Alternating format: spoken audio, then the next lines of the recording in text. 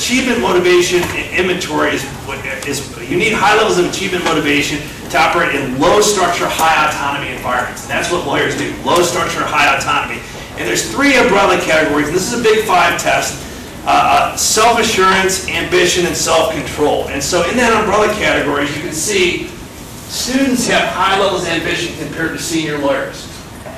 Not so much confidence, not so much self-control. That's a frustrating place to be. You're ambitious, but you're not very confident and you lack self-control. And for those of you that wonder what self-control is, you should read a book by on the research of Baumeister called Willpower.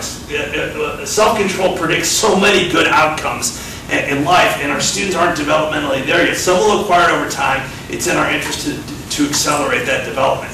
So in the subcategories, it's important to highlight that practicing lawyers have less levels of competitiveness.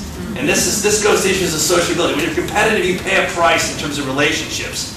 Our students score very low on fearlessness, which means that they're not willing to basically expose themselves to failure. This goes to the heart of what the growth mindset is all about. They're afraid of being embarrassed in front of their peers. If you don't learn and you don't experience what it's like to be a novice, it's very difficult to become a practice master. And so the students, we have to create an environment where it's safe to fail.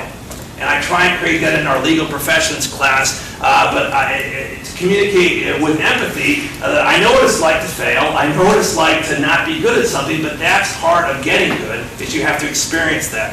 And then these self-control dimensions of persistence and self-control are key. And